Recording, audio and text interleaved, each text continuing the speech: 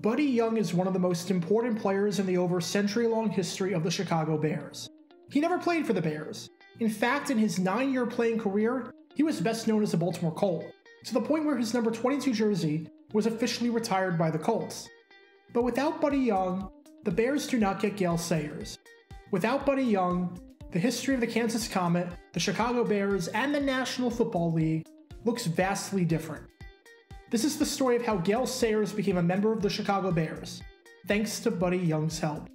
The context behind this is important, because in the first half of the 1960s, there was a massive bidding war for players between the American Football League and the National Football League. While the AFL wasn't considered a major threat to the NFL at first, as time progressed, the league was emerging as a legitimate threat to lure players away. This intensified on a year-to-year basis, and this was shown during the 1964 NFL Draft.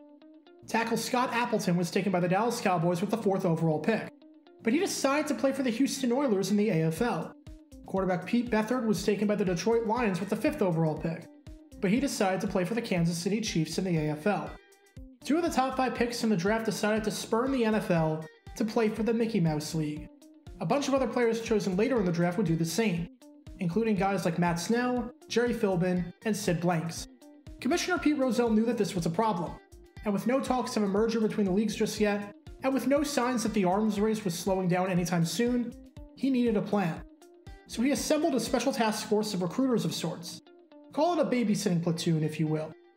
The goal of this group was simple: get eligible college players thinking about going to the AFL to go to the NFL instead.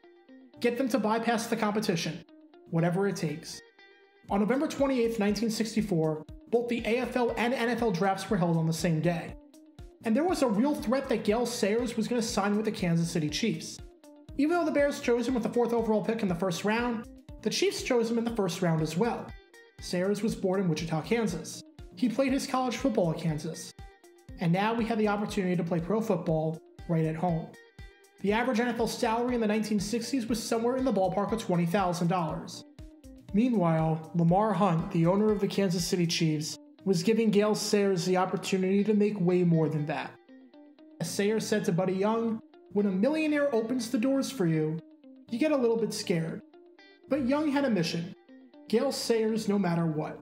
As Young said, "My orders were to get Sayers in the National Football League." And so the NFL had Young babysit Sayers. Young was in constant contact with Sayers, following him around for an entire week, just selling him on the NFL. Now, while this might seem stalkerish on paper and might actually detract someone from playing for the NFL, it's important to note that Young and Sayers knew each other for a few years at this point, and they were good friends. During this week, Young would sell Sayers on the NFL, and it wound up working, as Sayers wound up signing with the Chicago Bears. And Bears owner and head coach George Halas credited Young with being the one to get the deal done, and with being the one to get Sayers to join the team. The rest, as they say, is history. Sayers became one of the greatest halfbacks to ever play the game.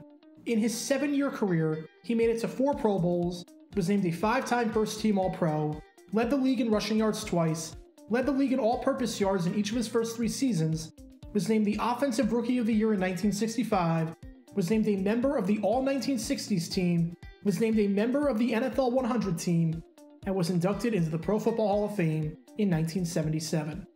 Quite the resume, considering how short his career was due to injuries. This committee that Young was on wasn't entirely successful. That same year, perhaps the most famous incident of this draft competition between the leagues occurred, when Joe Namath, chosen in the first round by the St. Louis Cardinals, spurned the NFL to play in the American Football League for the New York Jets.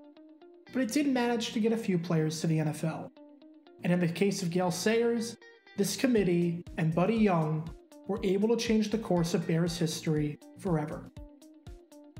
Be sure to check out Twitch every Tuesday night at 10 p.m. Eastern for your chance to play NFL trivia and win cash prizes. Link in the description below. Also, special thanks to all of our Patreon supporters for helping out the channel. Your support is greatly appreciated. See how you can become a patron and request future video topics in the description below.